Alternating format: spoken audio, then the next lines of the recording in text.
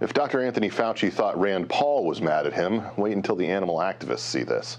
A new report shows that under Fauci's direction, the National Institute of Allergies and Infectious Disease funded painful and deadly experiments on dogs to the tune of more than $400,000. According to the White Coat Waste Project, researchers used biting flies to infect dozens of healthy beagles with parasites to test an experimental drug. Records show the dogs endured months of pain, and once researchers were done with them, they were killed. Here to react, Lara Logan, host of Lara Logan Has No Agenda on Fox Nation, and Justin Goodman of the White Coat Waste Project. Justin, let me begin with you. What did you find in terms of your research on this? Well, everyone knows that Anthony Fauci potentially caused the pandemic with reckless animal experiments over in Wuhan. But we track federal spending, particularly at the NIH, and through the Freedom of Information Act, we learned that the Fauci's division specifically recently contracted $400,000 for a university experiment where they bought 28 healthy beagles. The NIH website says they choose beagles because they're small and docile. Read, that means they are easy to abuse. They took these 28 healthy beagles, infected them with parasites by, as they've done in the past, strapping devices to them that allow flies to eat them alive, basically, give them parasites, and then they killed the dogs at the end of the study, even though they could have been rehabilitated and adopted out. This is a classic example of not following the science. These experimental drugs have already been extensively tested in other animals, including dogs, in the past. The FDA says that testing on dogs is not necessary. The EPA and the VA have ended dog testing or are about to end dog testing, and the NIH admits that 90% of these animal tests fail to translate to humans. Lara, I love dogs. I assume you do as well.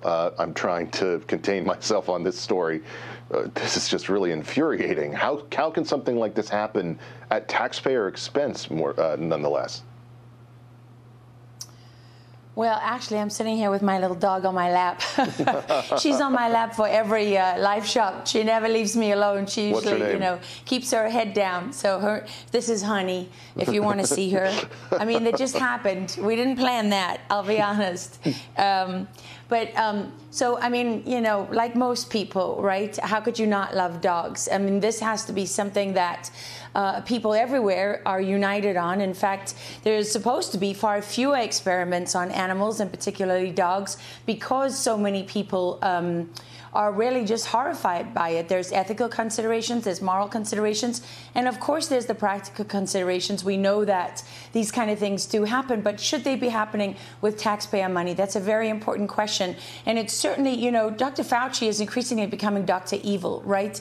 Because over and over again, the decisions that he has made that have just destroyed millions of lives all over the world is becoming more apparent by day. But we don't know so much about what he's doing. We don't know what he's doing, what they're doing at the NIH with animals. We don't know what research they're funding into gain of function, which is, I mean, let's be honest about it, right? It's bioweapons research. That's what they're really doing, is creating bioweapons. We don't know how many people have died, how many kids have lost their education, how mental health has been affected, how other diseases, economies destroyed. I mean, it is just really staggering, the impact of the way this has been handled. And, I'll tell you, Ben, I was in Liberia at the height of the Ebola epidemic, the worst in history, and you had a 99.99% chance of dying.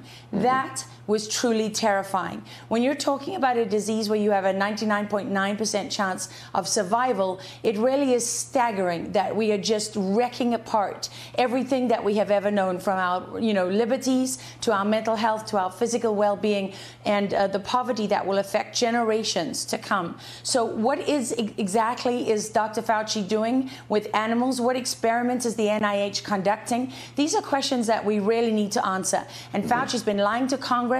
They've been hiding gain of function. They're doctoring all the numbers. They talk about the spread of the Delta variant, but they don't talk about how many people are asymptomatic, how many people are actually sick. They don't talk about the death rates. They don't talk about ambulatory protocols. They don't talk about all the medicines that you can take that heal you. And the big question is, why not? And who's going to hold him to account? Well, I want to thank Justin for the research that you've done at White Coat Waste Project. Where can folks go to learn more about what you do? You can visit us at whitecoatwaste.org or on any social media platform at whitecoatwaste. It's important to have the truth, the transparency, as you were saying, Laura, about what's really going on behind the scenes so that we can actually get to the bottom of so many decisions that were made and seem to have been made poorly. Laura and Justin, thank you so much for joining me tonight. Thank you.